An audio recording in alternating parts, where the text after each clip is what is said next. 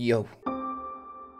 So my people, it is time to get into sneak peek day number 1, and I gotta be honest, I'm in a little bit of a pickle here. I'm gonna be trying to do something a tiny bit different this season of sneak peeks. We're about to get into some pretty dang interesting information, that's for dang sure. But the reason I wanted to make an intro much like this one is because I want to be as useful as possible. It's kind of like my MO here on YouTube inside the Brawl Stars community. I try to be here for you guys, and I've been having a little bit of a hard time with sneak peeks here as of recently with updates, seeing that it's hard for me to feel like I'm doing much good here for the community when I'm talking about or regurgitating the same information that 20 other content creators talk about, right? So today we're going to be focusing at least a little bit on things that I find incredibly important that I feel like the dev team failed to mention or aren't in the patch notes. So it's fair to say with this update that there's a lot of stuff coming out, and it is quite the hype update. For goodness sakes, this Brawl Talk in 21 hours has gotten 14 million views. Brawl Stars has not been popping off this much in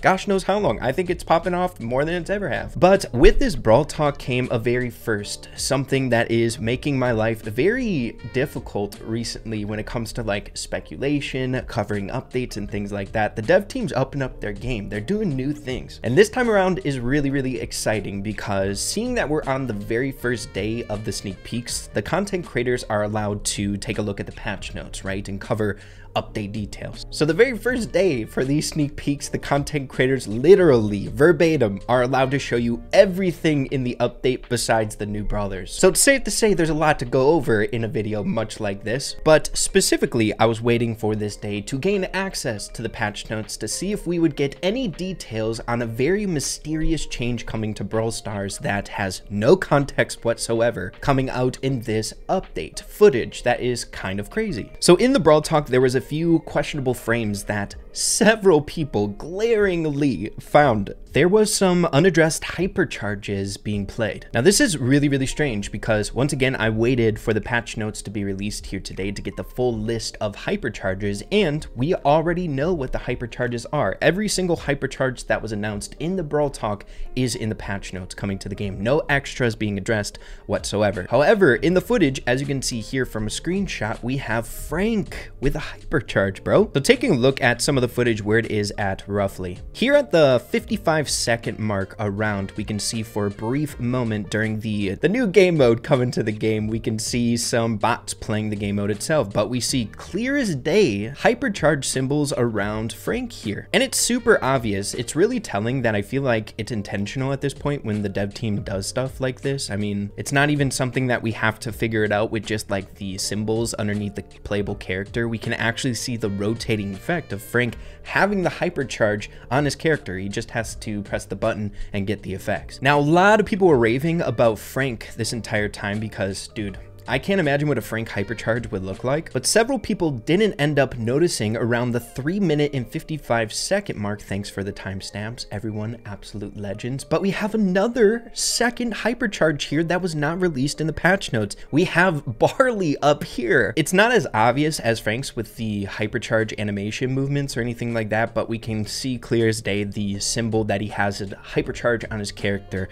whereas opposed to a brawler that doesn't have a hypercharge, we have Bo here, he doesn't have that symbol. Bizarre, super strange. It makes me anxious whenever like new footage comes out, needing to comb through the entire Brawl Talk now that we got this type of stuff. If we miss something, I'm sure it'll come to the forefront. The Brawl Stars communities are literally detectives. We find things. But yeah, again, this is a very first inside of Brawl Stars. Now, of course, seeing that we have access to the dev build, we can 100% confirm things like this, right? We can come here seeing plain as day, Frank does not have a hypercharge on his character, and the brawlers that are getting them have hypercharges installed. This is basically a pre-patched build, which will be available to all of you guys once the update is here. And as I said before, waiting for the patch notes here today, the 14 pages of patch notes, we can see the full listing of new hypercharges, which just relays the information from the Brawl Talk. We have Brock's, Sandy's, Nita's, Max's, Jean's, and Tick's. So then the question is why in the world do we have footage and gameplay of Frank with a hypercharge as well as Barley with a hypercharge here? This would imply that they're making hypercharges way in advance, or if we take this theory to another level, level, I would say, you could argue that the dev team have a lot of hypercharges already made. It's pretty dang wild that the dev team would already have a playable ability with the animations and it applied to gameplay footage months before it's going to be released, right? If we don't have this hypercharge now, the only feasible outcome would be that it would be applied in the very next update, right? Or possibly maybe like a surprise event or a surprise release of a Frank hypercharge and a Barley hypercharge or something like that. Who the heck knows? But yeah, man, I wanted to give my 2 cents on that at least before we get into a few other details here, which we are going to be combing through. Basically, like I said before, we can go over literally everything in the update. So I'm going to piece out the things that I'm most excited for, and that is obviously the mutations and the entire list of them and the balance changes very, very briefly. So by far, the most exciting feature coming in this update for me is mutations. Mutations are abilities that are going to be applied to 40 different brawlers that will only be available in specific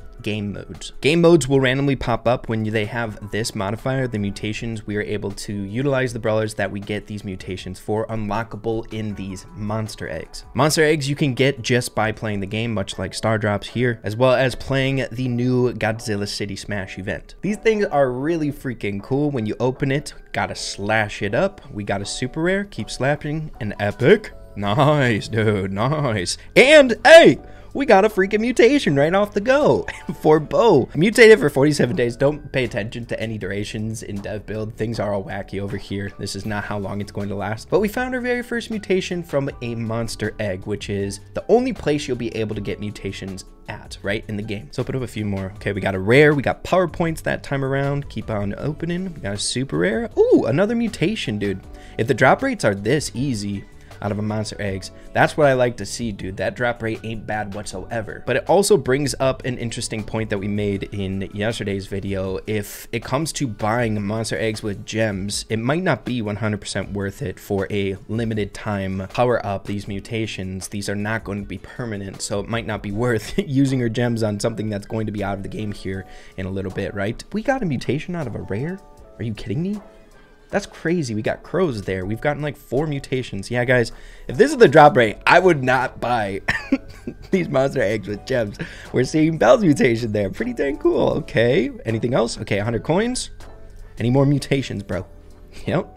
That's crazy. This drop rate's insane. It's making me believe this is not going to be the drop rate. Now, if we come over here now to our brawlers, we can see all the brawlers that have a potential mutation on their character, right? We have these little symbols by Shelly, Nita, and Colt. We have this one locked on Shelly, but when we click on the icon, it showcases all the mutations that we currently have unlocked, as well as what they do if we click on them, which we will be going over here shortly. But the ones that we do have mutations for, they're glowing in this like weird ominous yellow color, which I absolutely adore, and the background's different. Mutations are just dope, dude. Now we can see Poco's here. Poco heals himself and allies around him over time when getting hit. Poco's is pretty dang insane, but that's not an exception. All of the mutations here are pretty dang wild, and it's going to be a while, and it's going to be interesting to figure out which one is like the most busted, right? Because there's some that are pretty dang crazy. Tick's head first now spawns 2 additional tick heads, dude. That's just super. 3 tick heads coming at you with this mutation. What? But running through here really quick, it's not as flashy just looking at the patch notes, but dude, it's gonna take us a long time to get through 40 different things plus freaking balance changes, so we gotta hurry this up, right? But we can see Shelly and Nita's here. Shelly shotgun fires twice. Nuts. Nita super summons 2 bears, bro. What the frick? Mutations are gonna be crazy. And then we have this nuts laundry list. Why don't we go through these here first? I'm just gonna leave these up on the screen so you guys can pause it, read through it, take a look at what you want to look at. It's just we do not have enough time to go through 40 different abilities here, okay? But then here is the huge list of the remainder 40. Once again, make sure to pause your screen, have a read through all of them, make sure you know what they all do, and once the update is live, we'll be able to go through every single ability ourselves just through that navigational area. You click on the mutation icon that's locked, go over there, you can click on every single one of the brawlers and what they end up doing with their mutation. But yeah, man, super entertaining. I cannot wait. This is the thing that I'm looking forward to by far the most. The new brawlers are cool, the new game mode's cool and stuff like that, but I just want mayhem with the mutations in those game modes. It's going to be so much fun. I need to hear from you guys in the comments down below. Which mutation are you least looking forward to? Which one are you nervous about? For me, it's the tick. That tick mutation is gonna give me nightmares, bro. I'm not gonna be able to sleep tonight. But aside from that, we are going to quickly go through the balance changes and my impressions. Starting off with the buffs here, taking a look at the patch notes itself, we're starting off with Gus. Shielding now knocks back opponents.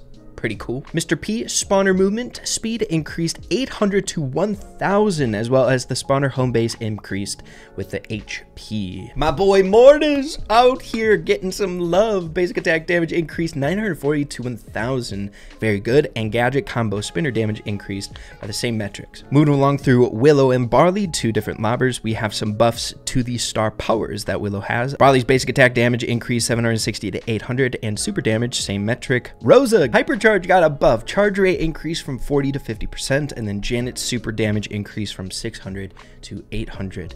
Not a bad list of buffs. Now I'm even more excited about the nerfs. A lot of brawlers that needed nerfs are getting hit with it. We have Angelo here at the top. Super poison damage from arrows decreased by 50%. Thank you. Charlie as well, thank goodness. Super gain from basic attacks decreased 6 to 7 hits to charge super, and basic attack range decreased from 27 to 25. Charlie has been a menace for a very long time in this meta. Piper getting a nerf hammer as well. Basic attack damage at a minimum distance decreased 23 to 20%. Nani's basic attack is getting a damage decrease from 800 to 740. Cord getting some nerfs here as well. Basic attack, both of them, damage decreased, as well as basic attack supercharge rate is reduced. I wasn't aware Cord was ridiculous in the meta or anything like that. I thought he was pretty strong brawler, but supposedly he's been doing good. Spike, our boy, basic attack damage decreased 560 to 540, and gadget popping pincushions damage decreased here. Belle's hypercharge got a supercharge rate decrease from 50 to 40%, and then Melody's gadget interlude shield per note damage decreased from 15 to 10%. Not as much shield. And then her star power fast beats